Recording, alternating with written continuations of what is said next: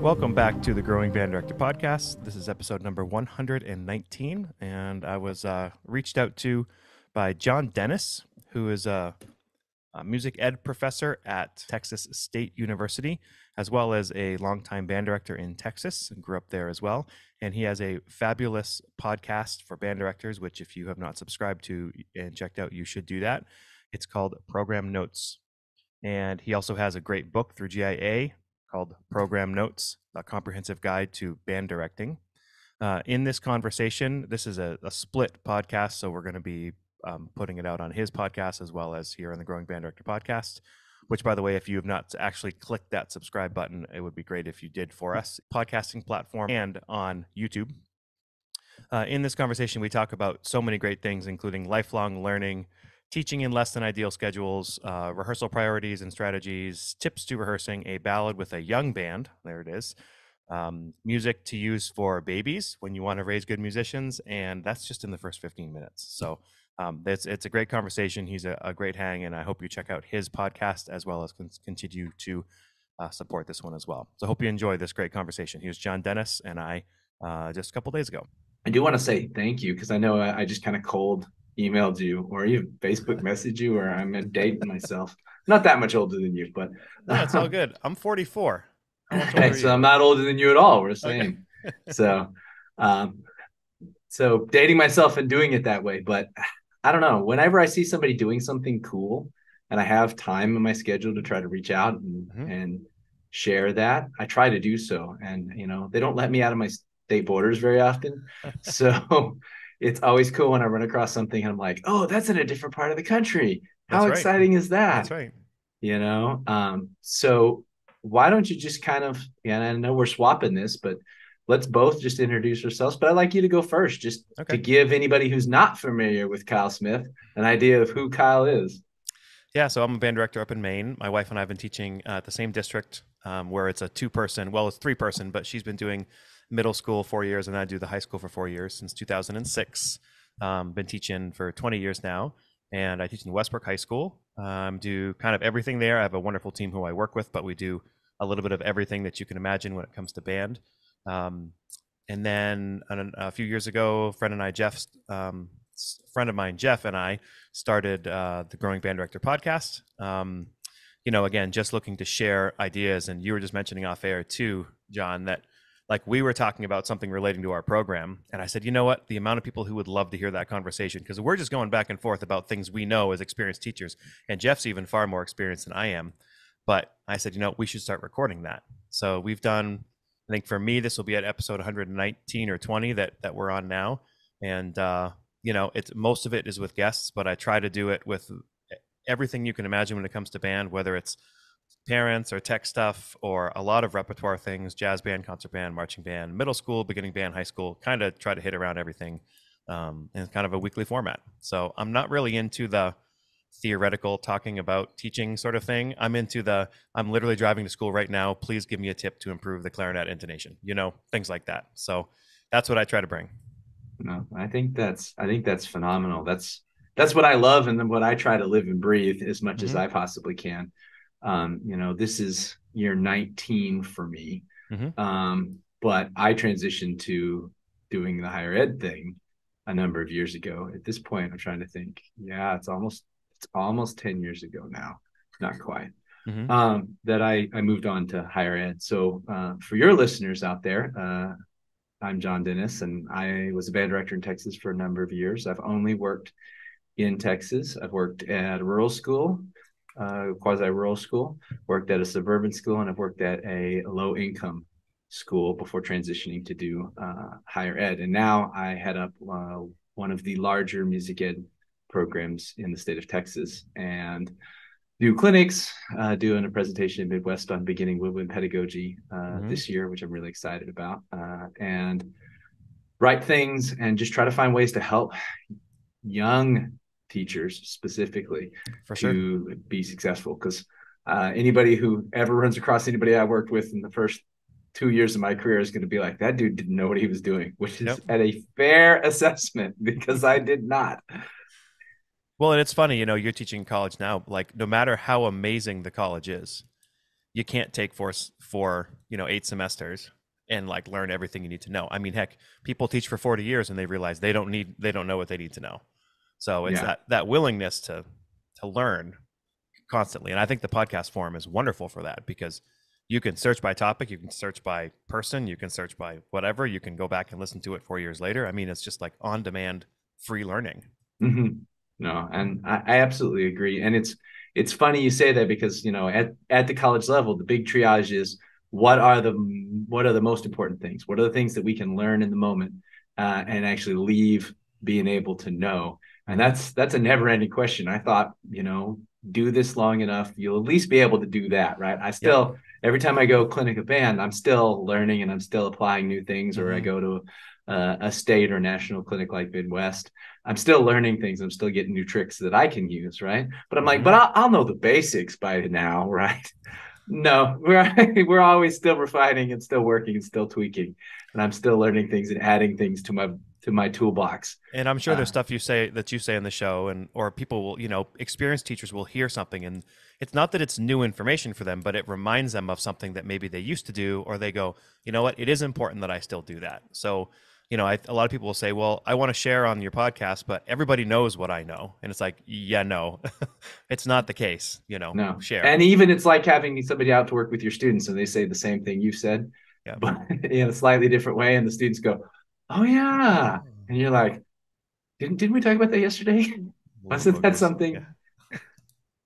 So I have to admit some curiosity from my part, because I spend a lot of time working with how to teach beginners, but beginners in Texas are a very unique experience. It's Yep. not something that's very common other places, because we have classes that are just dedicated to an instrument. So when you Correct. start, you'll start in a flute class or in a trumpet class, Mm-hmm. right? And so, I mean, I have other things and other curiosities, but I really love the perspective of like, how do you build those individual instrument pedagogy skills well in a situation where you don't have the time, or the option, or the finances, because it costs a lot of Mm-hmm. money to hire an extra teacher to drill in and have those sectionals when they're older, or those beginner times when Yeah. they're younger, that are just on that one instrument. I almost wish I was prepared for that, because I just call my wife in from the other room and she'll like tell you all the things, because she's the master teacher. But to me, there is no substitute for it, really. And I think in some situations they can get a little bit of money for contracted services and then bring in some people and then split out into different practice rooms and do your sectionals and things that way.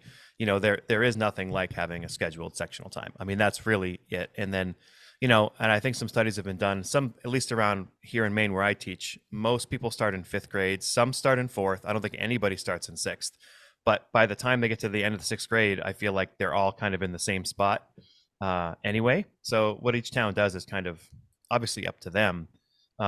But yeah, that it's such a big deal, and getting the time with the kids. I mean, there's nothing more important than that. That money's nothing. It's the time that you need with the kids. And obviously, money to bring people in and all that. So I don't know if I have a great answer, to be honest with you. I mean, it's really important. And I think creative teachers find a lot of different ways to do that. Maybe they build warm-ups where they're all doing what they need to do within the warm-up. But it's definitely not as ideal.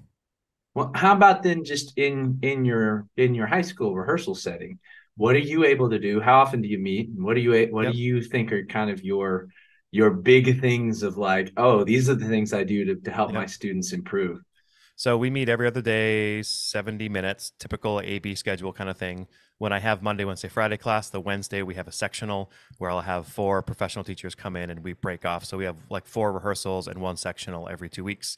For me, it's tone followed by tone, followed by tone, followed by tone, and maybe some musicality in there. But again, we're all juggling as band directors, right? So like you might go, wow, the tone is great. They can't tongue worth a lick. Okay, now we're going to work on tonguing. Man, they can't do lip slurs and they get tired in 10 minutes. Now we're going to start doing that. So people have to just know that you can't do everything. You just can't. So if you're aware of what your kids can't do, you're probably doing a pretty good job. Well, I love the idea of like, you've got to build a hierarchy. Mm-hmm. So when I work with the college students, I call this kind of the hierarchy of listening. Whenever I walk into an ensemble that I'm working with, there's a clear hierarchy I have in my head of these are the things that matter to me most, of Mm-hmm. which tone is number one, no question. That if I hear a problem there, it's like, okay, I'm going to ignore the rest of this for a minute, and we're going to try to do that. Now I'm being brought in to help out with little things here and there. Sure. It's not the same anymore as when I was teaching. Somebody's done the real work already, Yeah, right? Yeah. but you better believe when I was teaching, it was still the same thing, Mm-hmm. much to some of my students' chagrin. Mm-hmm. Like, can we move on from tone and long tones, ellipses, and balance and blend and intonation now? No, no, we Mm-hmm. cannot. Yeah, and I find that like, yeah, I'd sit there and work on ballads and long tones all day, but I met with Peter Boonshaft recently, and it's like he said something like, "Your number one job is to have a band." Right? So I think the master teacher can do all of those important things, but also make the kids love the entire experience, whether or not it's because of how you're programming or how you act or that you run around the room or like whatever it is. I think a lot of times kids are sold on you. I mean, they love music, but you're the one who's going to sell them on if they stay in the program or not. Mm-hmm. Well, I mean, it's like with jobs, right? The old saying is people quit bosses more than they quit the duties. Mm-hmm. You know, Mm-hmm. people quit band directors quite often. Mm-hmm. People remember the bad teachers, right? It was funny. We were talking about tone and things. Like I was just working on a Carol Britton Chambers tune with. Our second band is really bad at ballads right now. It's just, and if anybody in that band is listening, I'm sorry. I don't mean to put you down, but it's something they struggle with because quite honestly, they don't count. They know how to count, but you can tell when you listen to a band, are they literally going 1, 2, 3, 4 in their head, or are they not going 1, 2, 3, 4 in their head? So they struggle with it. And I took an 8-bar passage and I said, you know what, today they're going to sound great on this passage. And again, it's grade 1.5. So there's nothing in there that's quote unquote challenging, but I didn't work on the notes and the rhythms at all. First, I'd said, okay, let's clap the rhythms. So it was literally just getting the rhythms kind of in place. And then I said, let's bop it for people who don't use that language. That's where you take every note and just play it as a short note on the downbeat or wherever it starts. Then we played it again and I said, okay, see all the phrase marks. I had them like draw the phrase mark in there in the air, right? Okay, so now decide where you want to breathe. Take a minute, talk to people around you, figure out where your breath points are. Okay, great. Now we'll do that again. Now what I want you to do is every note and measure gets louder or softer. Do something. And then we did it like 3 or 4 times, and then all of a sudden, like the music is coming alive, right? And I never had to work on whatever, but I found that if I can access them, I guess like their own individuality and their personality and their humanity through that music, that they love it, and then the music just starts coming alive. And I never talked about hold that 3 beats, don't breathe here. I kind of let them own it. I don't know if that's a flipped classroom or something else, but it seemed to work. No, but it's giving them the chance to kind of be musicians. Mm-hmm. Not that there isn't anything wrong with breaking things down at times. Like, I another thing I love doing in that situation is make them subdivide, so everything becomes legato subdivisions of whatever the pulse is, so Mm-hmm. that we can make sure we're actually paying attention to that pulse and not just trying to guess based on the people on either side of us when they move, right? What's So if happening in those smooth so parts. if someone hasn't heard of that before, like what can you explain what that is? Yeah, so like you're doing a chorale, it's got half notes, quarter notes, it's something smoother, or even better when it's like longer, whole notes are longer, and it's in simple meter, that you're having them articulate as smooth and as cleanly as possible the eighth note pulse, right? Da da da da da da da da da da da da. I mean, Mm-hmm. that's not a chorale, obviously, that's an interval Mm-hmm. exercise, but it's the same idea, right? To get them to internalize the pulse. Had a conversation with the conductor at the University of Texas a couple of years ago, a few years ago, yeah, where we were just talking about how ridiculous it is sometimes where when conductors stand up and the band is dragging or rushing and they start conducting harder. Mm-hmm. And he was like, look, at the end of the day, the pulse comes from the ensemble. If they don't have internalized the pulse, then they're not, like, nothing you do on stage is going to solve that problem Mm-hmm. instantaneously. And it's like, okay, well then what do we do to get them to internalize the pulse? Well, we can turn it into something they do musically, and then we can go back and forth. And that's really, I think, for me, that's one of the big things, is that we want to find ways to mix between the expressivity and just the doing, that they have to be in there and they have to flail around and they have to try and they have to be Mm-hmm. musicians. And if we don't give them the opportunity to do that, that level of expressivity is never going to happen. And I know for any listeners who may be aware of kind of the super rigid Texas model, which is not everybody in Texas, but there are certain ensembles that do that. That's where they get into trouble with that. Is they do amazing music teaching, amazing instrument pedagogy, and then they never let that last step happen, where the students have the chance to make an expressive decision or make an expressive mistake, as if there is any such thing as expressing music wrong. And so it's like that's that last step that makes particularly things like chorales. I'm thinking about, like, my favorite example of this is October. Like that piece, if you don't get to that step, it's really boring to listen to. Yep, for sure. And so it's like it's a balance thing, and where you are in your career and where the students are, that's going to make a big difference in which, do you need to get everybody on the same page of, nope, that's a rest, we don't plan rests, or is it an opportunity to say, okay, but where's this going? This music has to be going or coming from somewhere. Where is it going? Where is it coming from? You tell me, don't let me tell you. Let's figure it out. Yeah, and there's times when I'll work on the expressivity of a piece when they're missing notes and rhythm still. But when you work on that, it's funny how sometimes those other things, because, Terry White, one of my friends, says this, like, kids want to play. They don't want to hear you talk. Now, you need to talk, but they want to play. So he says sometimes if you just do it again, so many of the things you would fix actually get fixed. So it's funny. Sometimes I'll say, we're going to take another shot at that. I don't like to just repeat, but there is some of that. If you're a younger teacher and you don't know what to say, sometimes having them play it again is helpful. I'll also say an exercise I do to get them to work on the crescendos, decrescendos, is we just say 1, 2, 3, 4, 1, 2, 3, 4 over and over again, but slowly. And then I let them just choose any dynamics they want, and they start screaming like 1, 2, 3, 4, 1, 2, and they just mix it. And they said, okay, now you have to just gradually do it. And then that turns into how can we crescendo and decrescendo. And what I love is that they can do whatever they want. It's almost like if you have a kid who's, say it's a grade 2 band, and you're just trying to get them to play with expression somehow, right? It's almost like if they do anything that doesn't go over the top, it sounds good. It's like they're just going with their own human emotions. And we forget that these little robots that we teach, like, have big time emotions. And honestly, they have almost as many emotions as we do or more, but they're like held up in these little bodies. So if you can find a way to naturally cultivate that, obviously they'll pay attention more and they'll sit still a little more, but they'll also come up with some good music. Oh yeah. Another fun thing to do is to give a particular section the dynamic, like, reins. Hey, second clarinets are going to be our dynamic drivers, and if they get louder or softer, you can't make that adjustment until you hear from them. And then flip it around to another one. That's great also, because then you get to kill two birds with one stone. You get to do dynamic contrast, and you also get to practice balancing to the melody, because you've assigned to somebody, and then later on in your music you can be like, hey, interestingly enough, second clarinets have the melody right here. We should make sure we can hear them. Yeah. I have a question for you. So I'll say my thought first. Like, there's a lot of people who think, at least in the philosophical way of music education, that every kid has a steady beat. You have a heartbeat, they know how to walk. Every kid can keep steady beat. I have found in my 20 years of teaching that is absolutely not true. I don't know if you agree with that or disagree.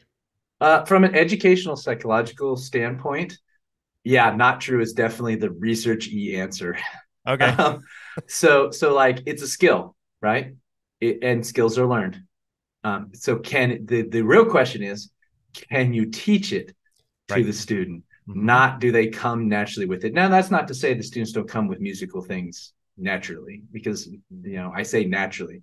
They come with musical things because they heard music before they came into our classroom, no matter what age they are. And so they've been exposed to music before, which means they're not a blank slate musically. They come with some kind of musical tradition and musical enculturation that goes in their ear. This is a large part at the higher ed level where I spend a lot of my time, is how do we teach and learn? And so how can we make it easier for young teachers to do it well? And we get into this issue when we work with people whose musical cultures are different. They may be in a culture for which rhythm is a big and pulse is a big part of this, right? If you get into world music, you can find a lot of really interesting like Ghanaian and West African drumming. It's Mm-hmm. like super insane in how rhythmically complex it is. And those people who are cultured in that, they're more likely to have a beat. But you're dealing with a vast majority of a wide variety of people who listen to a whole bunch of different music and whose parents listen to different music and who may have it playing or not. So you're coming in a wide different range of students coming into you. So then what do? That's what we do. Good Mm-hmm. teaching is that which brings about learning. Like that's what it is as far as I'm concerned. Mm-hmm. Bad teaching is you do something and nobody gets better. And so when it comes to pulse, can you teach them? Not were they born with it? Are they born with the ability to learn? Sure, Yep. but it's And it learned. and it's funny. We a couple things I had that I thought you were talking about. That one is, I don't know if people know this, but like the kid's heartbeat, obviously the younger they are, the faster their heartbeat is, and as you get older, it gets slower.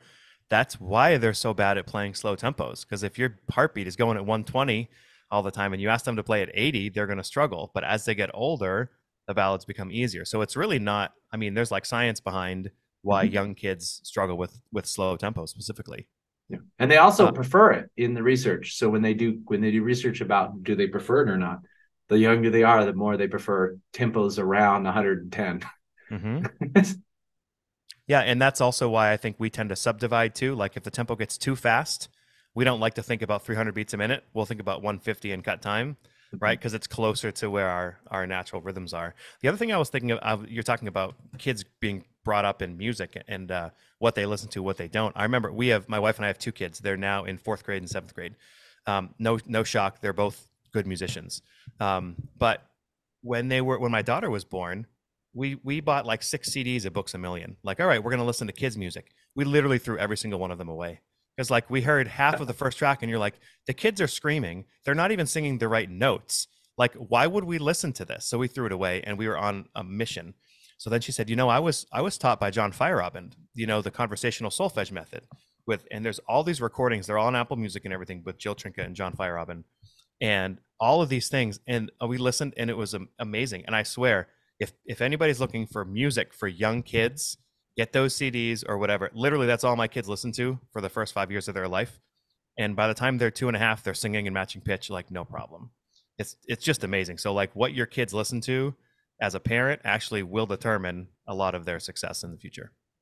And that matters as band directors too. Do we actually have them listen to a diet of reasonable proximities of their instrument? Mm-hmm.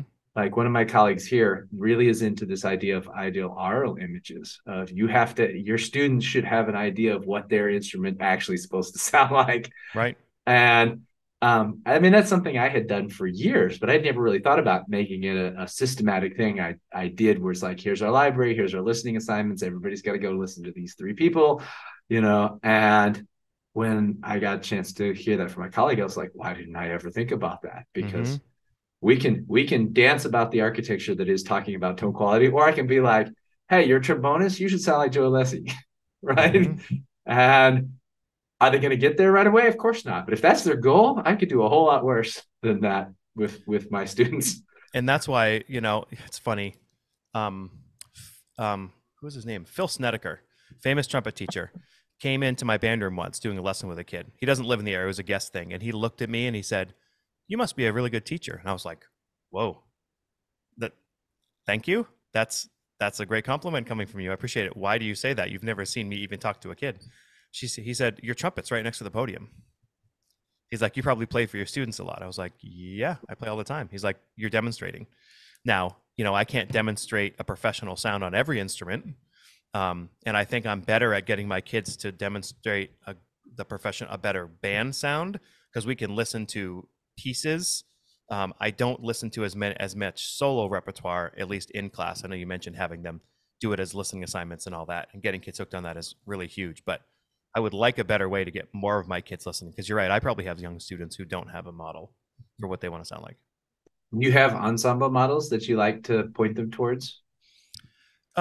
Specific groups, no. I mean, we all have like the standard ones that we've known and loved, but usually it's more specific recordings. If we're doing a certain piece, we might go towards this recording or that recording. So I mean, but hearing the Live in Osaka album with the Bach, um, was the Toccata and Fugue in D minor. It's like, I mean, give me a break. I mean, that's like not right. It was funny. I was at University of North Texas in 2010 with my wife doing the collegium back, Mm-hmm. 13 years ago or so, and I was the stupid guy that got there. Of course, we brought tennis rackets in June In Texas. to Texas. Well, where we're from, it's tennis weather. Like clearly, we didn't use those tennis rackets, but I wore like my white cool shirt because like I was dying, right? So then I get up there in front of Corporon, Alan McMurray, and Dennis Fisher wearing a Mm-hmm. white shirt, conducting with a white baton. And of course, the first thing they say is, "Hey, see this guy? Never do that." And it was such a great opportunity. I forget where I was going with it, but somebody said, "How do I get my band to sound like yours?" And Corporon's like, "Don't. We don't sound like that. It's all edited. Like we sound amazing, but we don't even sound like that recording. So don't try to get your band to sound like us because it's not going to happen." Mm-hmm. Well, I'm glad you got to do it. That's such a cool event. That's where I did my master's and doctorate. Yep. And it's such a cool thing they do for people. And man, you can get a lot out of that. It doesn't have to just be there. That's just where I'm more familiar with, Mm-hmm. having gotten 2 degrees from that institution. What I love about the way they did that is, at least from my understanding, we all got to conduct a piece if you chose that track or you were just there participating. And then when we left, the UNT Wind Symphony would record for a weekend or whatever. And then those CDs were the teaching music through performance and band CDs that everybody has come to know and love. That is correct. So, And also, not entirely fair because that ensemble's almost entirely graduate students, right? And so, like, it's a great representation, but that's another thing that's interesting because, like, I'm not in the conducting space. Like, I'm a music ed professor, and we spend all our time talking about how we can teach classroom stuff better. mm-hmm. But I know sometimes when I talk about using recordings, sometimes conductors, not here at my institution, but when I mention it to other places, they're like, "Oh, you got to be careful because you get too locked into making those interpretive Mm-hmm. choices." And I totally get where they're coming from. But like when I'm working with a teacher who's in their first year, I'm like, if you're confused, listen to a recording, get something in your ear, have an ideal image that will help you because it's so overwhelming. Error detection is so overwhelming for the podium, Mm-hmm. I feel like, you know. And that's something like I still work on, I feel like. I mean, I'm better than I was 20 years ago, but Sure. like can still always be better at that. There's a book I want to tell you about. I got to look it up real quick though. Hold on a second. No Um, worries. Shoot, I thought you were going to talk for like another second. Oh. And hold on. I'm of It's absolutely no it's help. a I understand it's that. I've been told that a lot. okay. I got it. It's through Chose, and he's gonna hate me for doing it. Actually, one of my best friends is Andy Boysen, and so he did a book a couple of years ago called "Rehearsal Techniques Through Active Listening" through Chose, or sorry, developing rehearsal techniques through active listening. The fact that I had to look that up means I'm a bad friend. But in any way, what he does is he had a lot of people around the country, very respected teachers at all levels, listen to these recordings of bands at like sight reading and then grades at like 75%. And then they wrote down what they would fix if they were clinicking that band. And then he sort of took that all into a spreadsheet and all that. So then now people can, in addition to the book, they can see the score, they can listen to the beginning recording and then the later on recording, right, and choose, would you fix this or this or this or this? And then you can see, oh, Timothy Marr and Jack Stamp and whoever else that people know, like they would have gone after this, and it's a really great way to, you mentioned error detection. It's a really new method that people are finding a lot of success with. I think it's fantastic. For the last 6 years, I've taken my old contest recordings and my old judges sheets, and we've done a similar thing with our classes. Mm-hmm. So I make them listen to it, try to find their errors, and then I make them compare what they found versus what the actual judges found in that situation. But this would be even better. This is taking it to another level. And I think it's wonderful. It does speak to planning though. If you don't know your own score, how are you going to even be able to start that process? Right. And that's hard, especially if you have multiple ensembles and lots of pieces. Lots of people are planning, like we're working on 20 pieces. It's like, finding time. I have a great friend, Trey Blanco, who's at Butler University now. He's like, I left high school teaching because I didn't have the time to plan scores. Like I was spending all my time doing everything else. He's like, I need to be able to like spend time musically. And for him, that was right. Can I go back to something you said a little while ago? Yeah. You sort of were mentioning, we try to uncover the secret to great teaching and like what makes great teachers and all that. But so I definitely do not have the answer to that. I would be much richer if I did.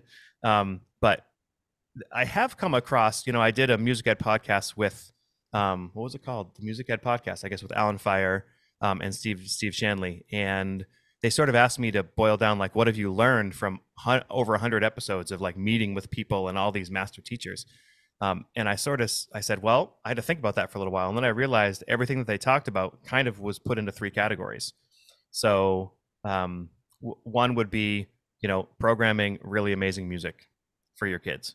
Not always Holston Vaughan Williams, but like amazing music that's appropriate and a good level for your kids. Another one is your personal relationships with people. And then the final one was striving for mastery, like getting really good at all the things, whether that's not accepting bad intonation or bad tone or whatever. But those three things, everything kind of can be put into that I've learned so far. And Alan said it in a really good way. He said, you're right. If people have great music and they strive for mastery, but their relationships with the people aren't very good, it's probably not where you want to be. Or you have great relationships and you strive for mastery, but you're playing, whatever Jimmy Buffett all the time. Like that's a different story too. So, it's not that those are keys in any way, but those are really things for people to think about. Yeah. I would add probably one, I think. Okay. And I would add that you are delivering information in a thoughtful and clear way, because there's a lot of data about feedback in music and outside of music, and how important that process is of getting feedback and the back and forth between teacher and student about that. Mm-hmm. One could probably say that falls under developing mastery, but I would put it in a separate category because it's a discrete skill. You can know what mastery is in that music situation, but if you can't communicate that mm-hmm. in an effective way, then your teaching isn't, your students are not going to have the growth that you would want them to. And the best teachers, both in my observation and also when researchers go out and look at it, the best teachers, they have certain things in how they communicate. Like you were talking earlier about, look, they're not up there to listen. They didn't sign up for band to listen to us talk, right? One of my mentors said, talk less, play more. And would just say that to me over and over and over again, right? That can you say what you need to say in 10 seconds and then give them the chance to do it again? Or do you need to say anything at all? Can you communicate it non-verbally, right? That effective communication is the teaching skill. We have the music skill of, being able to study the score, listen, know what mastery is, know what what we kind of call content knowledge, right? No, is it this finger or this finger? Is it first finger, mm-hmm. second finger? Which key are we in, right? That kind of knowledge. But then how do I communicate that to the students in a way that they understand? And that changes all the time based on where you are, who your students are. Over time, I imagine you've seen differences in how effective different approaches to communicating are your students from 2006 to this year. Mm-hmm. And so I would add in there as this isn't just like me being smart, because I'm not smart. I just steal from people. Mm-hmm. I try to give them credit when I can. Yep. But this is talking to other people and watching other teachers. And when somebody comes in and does something in a group that just blows everybody's mind, it's usually not the content, it's usually how they communicated it. So it's funny, like, yeah, the more you understand where your students are coming from, you can then deliver that knowledge better. Phil mm-hmm. Edelman, who's a great teacher, and he teaches at University of Maine. One of the things he said when I was meeting with him, he said, I give a percussionist the responsibility, and I forget his number. It might have been 10 seconds, 7 seconds, 15 seconds, something like that. But he said, when I start talking, if I go past that, you put your drumstick directly up in the air behind, and that's my signal that I'm talking too much. Yeah. The rule for me is 10 seconds. And I had a pretty challenging classroom management year several years ago when I transitioned to that lower income school. And I transitioned to that school like a week before school started because all their staff quit. I was working elsewhere in the district, and they were like, we need somebody over there right now. Let's get somebody over there right now. And it was really 2 weeks before, but it was within in Texas, there's a legal window where you're supposed to have all your teachers locked down, and we were well within that, which is part of the reason why they moved me over, because it's a little more challenging to hire outside the district. And so they didn't know they were getting a new director. They only played and rehearsed. They met every day, but they only rehearsed 4 of those days. And the fifth, and every Friday they watched movies. Mm-hmm. And like, so it was very different culture shock for them, for me to come in and do all that. But it really forced me to lock this down. And so now every year when we talk about feedback and running rehearsals, I make my students like record me and time me, and watch me. And I'm like, okay, if I go on, if I say more than 3 things, or if I say for longer than 10 seconds, it's a similar situation. It's like, Mm-hmm. call me out on it right now. Let me see if I can get through this 15-minute rehearsal block that y'all are all going to have to do, without doing that. And because it's Mary Cavitt's dissertation was on effective rehearsals, both from the perception of the students and also their improvement in how they play. And what she found was the shorter the talk, the more back and forth, the higher the scores of the students on both metrics, Mm-hmm. right? So they also like the rehearsal better. No big shocker, they're playing more. You're talking less, Right. right? We may think we're really funny, and that's why we get the what's the guy who does the comics, the Tone Death or whatever comics, the band director comic guy. I just lost I his don't know. name, but there's I see him on social media all the time. Like, and it's got the crotchety old band directors and the different like little cartoon characters, comic characters, whatever. The reason why the stereotype of all the lame jokes is because the students think most of our jokes are lame. Yep. Like, so it's like, I don't know, it's interesting, and I love that somebody's got an actual responsibility to flag it down and call it out, because Yep. you know like, if I were a young teacher out there, I would be taking that to task. I did like a little timer thing on my stand, is how I train myself. Granted, it helped that my classroom management problems were giving me great motivation not to talk too much, Mm-hmm. but I would hit my stopwatch app on the phone, and then would try to glance at it. Oh, that's too long. Start over again, and the next feedback, try to get it, because it's hard to get that small of a chunk. And the pacing is so important. If you have really good pacing, and you get the kids to sound really good quickly, they buy in pretty. When you're trying to build a culture in a program, if you're pacing, like, they have to pay attention to keep up, or they're gonna fall behind. And you get them to sound good. It's like, man. Then you go to that first concert, and the parents go, "Oh my gosh, like, we've never sounded this good," and they realize that you're the difference. Mm-hmm. That's a good way to hook people. Yeah. One of the things that you mentioned, I'm curious, it spurs the thought for me. You were talking about kind of the pillar of repertoire.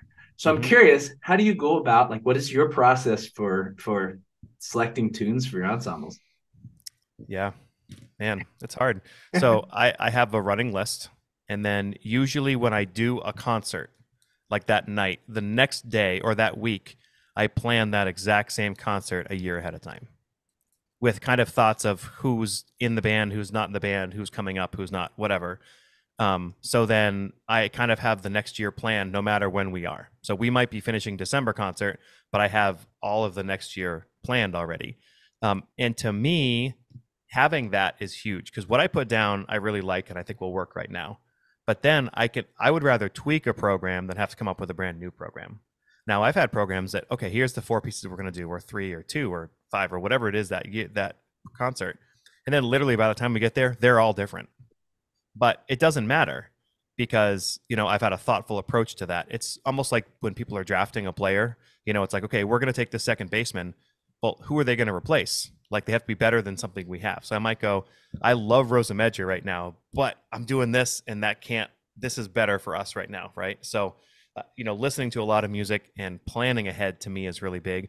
I also don't think in this in tempos, in thoughts of tempos. It's more about just emotions, right? So thinking about taking the audience on a journey is what I do, and I try to afterwards, when kids do that, like, was your favorite piece this piece or that piece or this piece? The concert reflection, whatever. If I have a piece that we played that literally nobody thought was their favorite piece, I usually won't do that piece again. And I'm usually pretty good. It's usually pretty evenly split throughout the pieces. Mm-hmm. No, that's awesome. But also letting the kids grow, like, not under programming. Sorry to keep going, but not under No. programming, but like giving them stuff to strive for, but also not over programming. Like if we went and tried to play grade sixes right now, like we would not sound very good, right? So it's, I also think band directors need to play more grade two. Like high school band directors, there's so much grade two out there that's really good music. You know, I'm working on with one of my groups right now, themes from First Suite. It's by the legendary Michael Sweeney, but it is basically the first and third movements of First Suite by Holst, but like at the grade two level. And half the time it sounds like the original piece. Like it is, but it's totally playable. And if you want to work on First Suite and all the great stuff that's in there, at least the first and the third movements, but you can't necessarily have the time to work on that or they're not ready.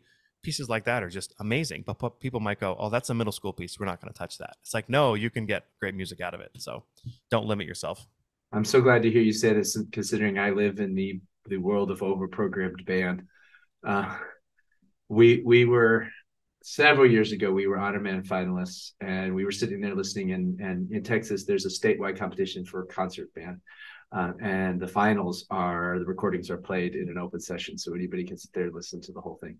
And so the other director and I were sitting there listening, and our kids did great. We were super proud of them. We knew we were going to win, but this was a seventh and eighth grade ensemble, and then I hear the nice little intro from clarinets of Molly on the Shore from seventh and eighth grade ensemble, and they were very accurate. It was very clean, but I was just like, really, they're eighth graders.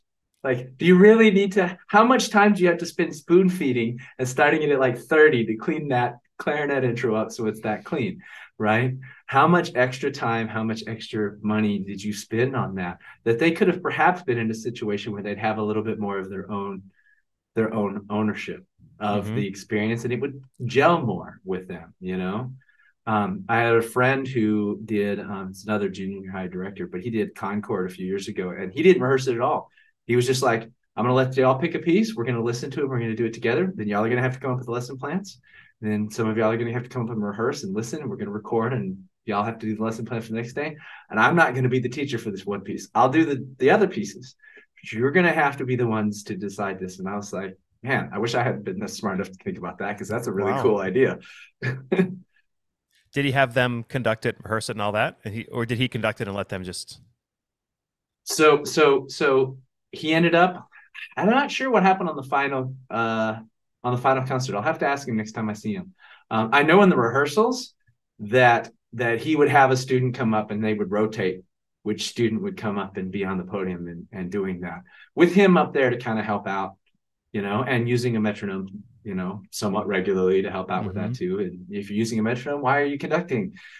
It's another thing. If people be like, I love metronomes, but you know, like a chainsaw, I'm not going to use it to hang pictures in my house. My wife would kill me.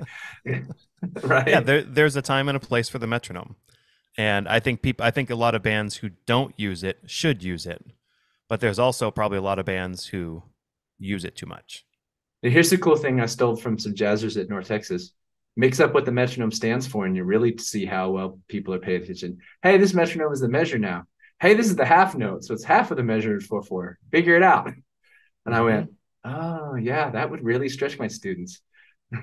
And you know, one of the best things for the metronome for me, and I don't typically use metronome in my big band, but if you've got that drummer, if neither the drummer or the bass player are really rock solid, like if the tune's supposed to be 172, which sounds fast, but in big band, that's not fast, right?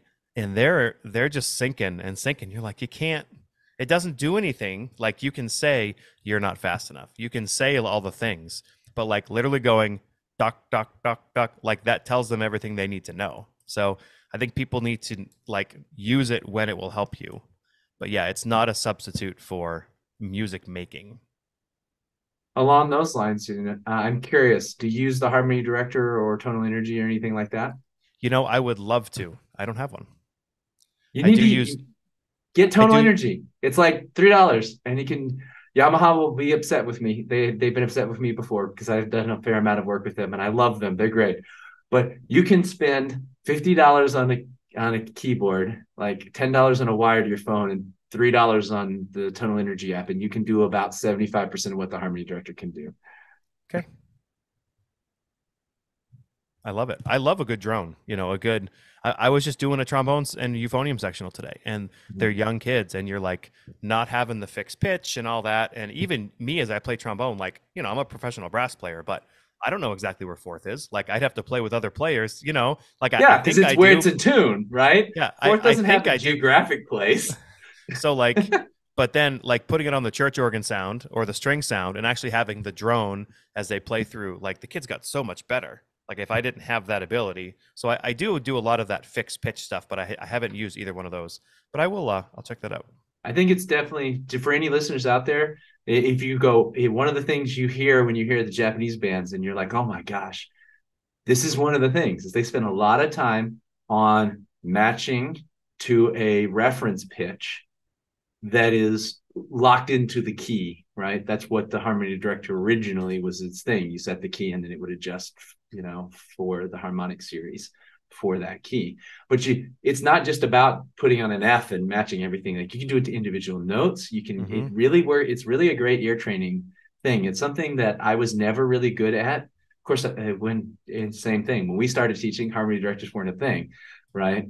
Mm-hmm. But it's something that since I've had a chance to kind of do a deep dive with a few colleagues, it's like you can get some really serious mileage out of not a whole lot of time on this, and it can be done without paying the $600, which is still better than the $1,500 or 13 that it used to be. Yeah, But if I can do it for under 100, that's a whole lot better in many situations in which I've worked.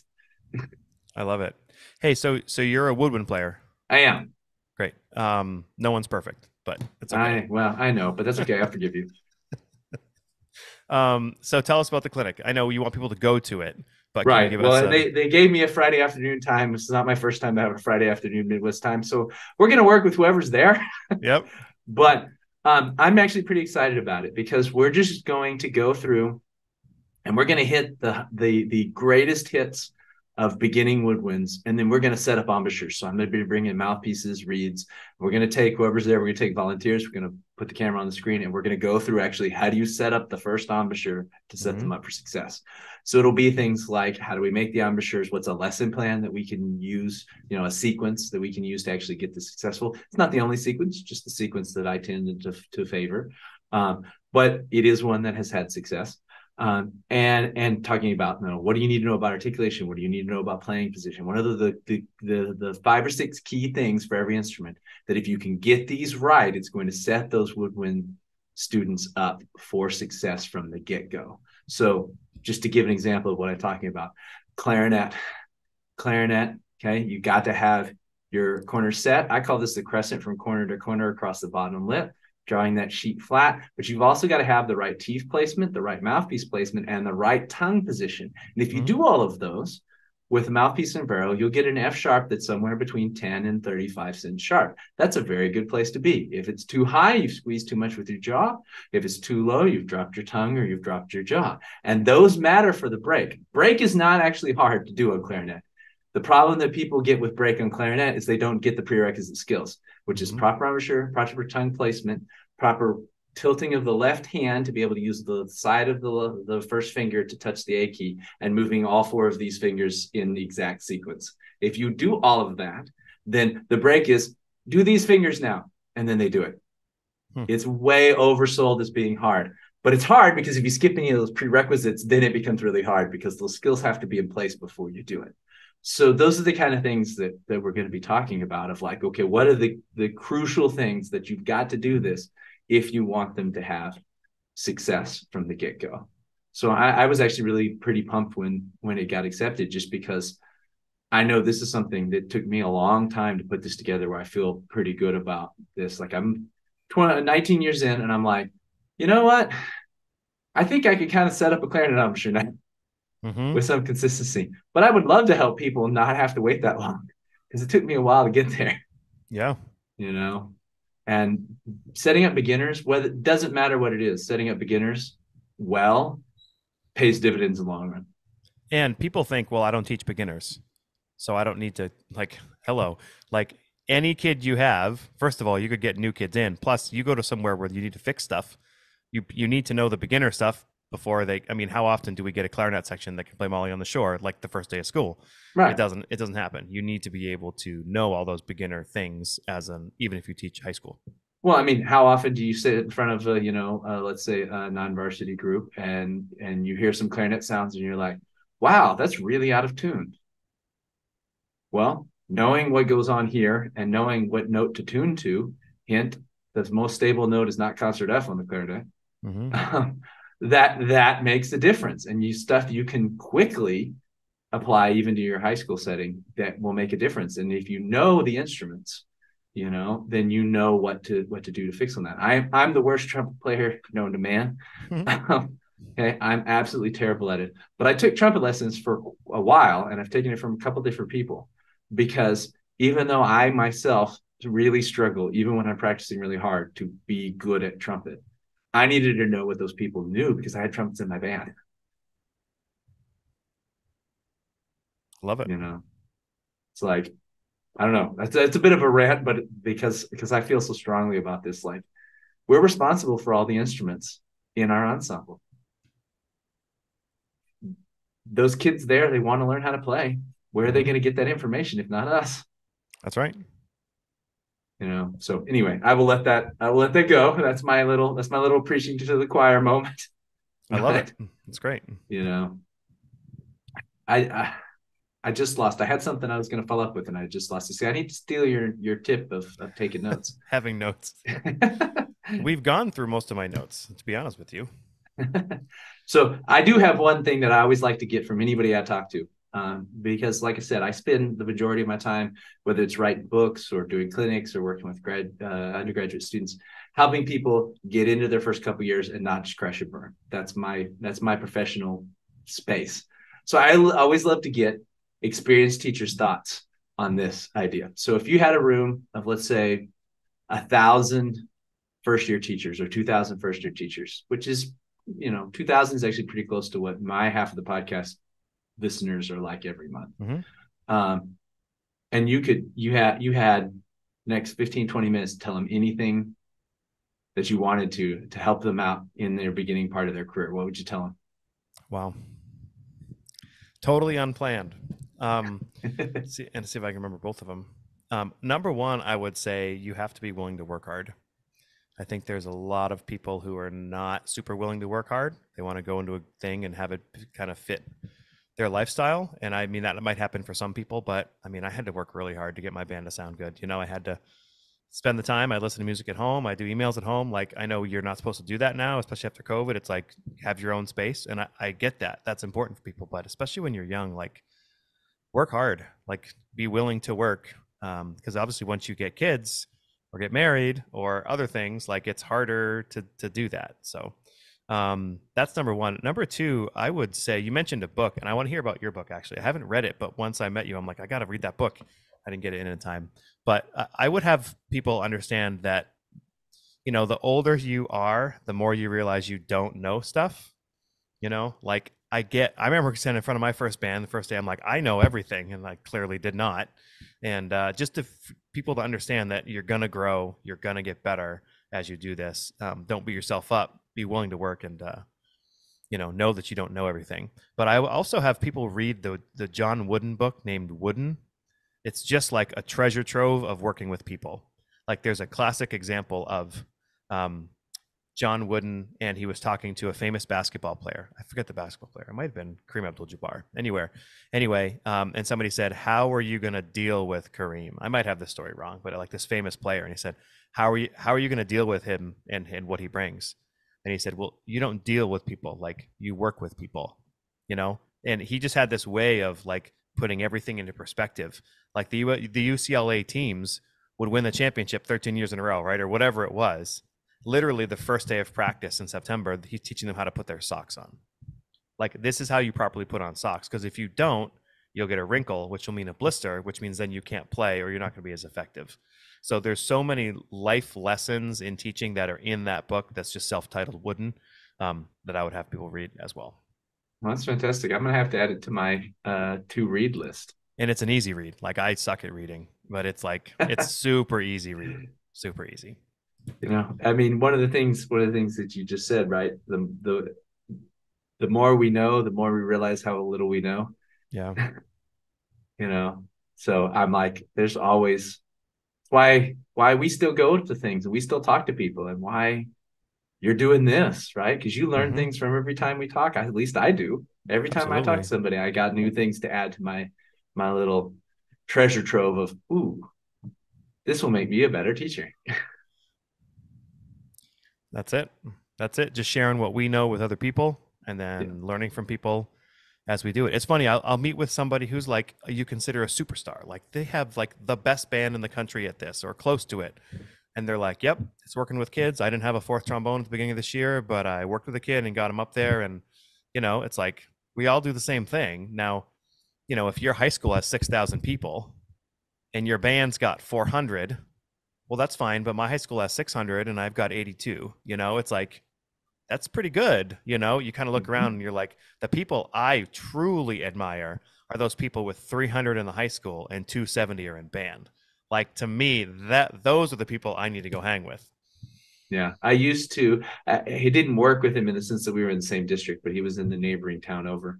Um, like 800 students at the school, 630 in band, and Wow. I was just always like, dude, I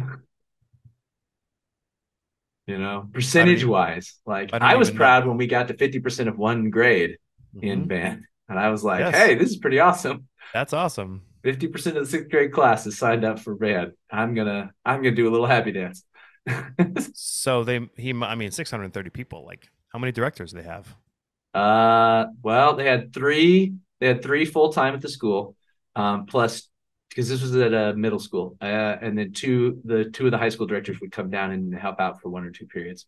Yep. We have better staffing in Texas, like just Yep. for that. Music is a required course in the elementary level, and it is one of only a couple of required courses to meet fine arts credit at the middle school level. Hmm. So we have some state funding support for it that just doesn't exist in a lot of places. I Hmm. get, um, but at the same time, when you got that many kids, like there's no way to do that by yourself. Like it's literally impossible. Yeah, and your band isn't better because it's bigger. Right Like now, it. don't get me wrong, their band was phenomenal. Yeah. Like there was some amazing teaching going on at that school. So they had both big and better. I used to get so frustrated because sometimes administrators unrelated would be like, well, but why aren't you doing what they're doing at this school? And I'm just like, really, man? Really? Like, we're rocking our 51% enrollment because it was at that same situation. Mm-hmm. And that's pretty good. And, but you just asked me how come we didn't have the same number of students participate in this, not percentage, but number. We're a smaller school with smaller programs. I don't know what to Mm-hmm. tell you. The math doesn't work. you know, Yeah. no, it's really cool. And it's what's so cool about all these different resources, the podcasts, the different books. I'm definitely going to be checking out that error detection book and looking that up because I'm Mm-hmm. like, ooh, that sounds like something I could really learn from and improve on. So I think that's really fantastic. Will you tell me and my listeners a little bit about your book? Absolutely. So I'm not gonna lie, I've been super excited about this book for a while. It is though geared towards younger teachers more than it is to experienced ones. The book's titled Program Notes: A Comprehensive Guide to Band Directing, and I tried to hit as much as possible. So we have a bunch of stuff about the underlying how does teaching and learning work. Then we have a bunch of stuff that's like, how do you travel with a group? There's a list of 150 pieces for young bands from grades 1 to 4, Mm-hmm. as well as some marches. And like, if I were going to select this for an ensemble, what would be the things that I would be paying attention to in this piece? Right. So it's got the key, it's got the time signature, and then it's got That's notes great. about what works at this piece, what doesn't. Very short. Okay. I'm not knocking because this is also published by GAA. So say people who do teaching through performance. It also highlights which pieces are in teaching through performance.